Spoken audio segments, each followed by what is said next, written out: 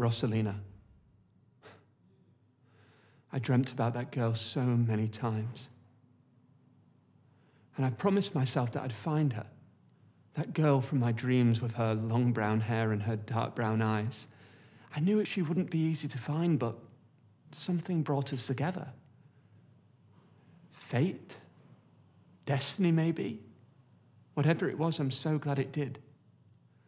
She was so easy to talk to. She had that passion, that drive, the kind of spirit you'd be hard-pushed to find in someone else. But there was something more about her. Her adventurous side, the way she saw life, it's what drew me to her. She was the freest girl I'd ever known.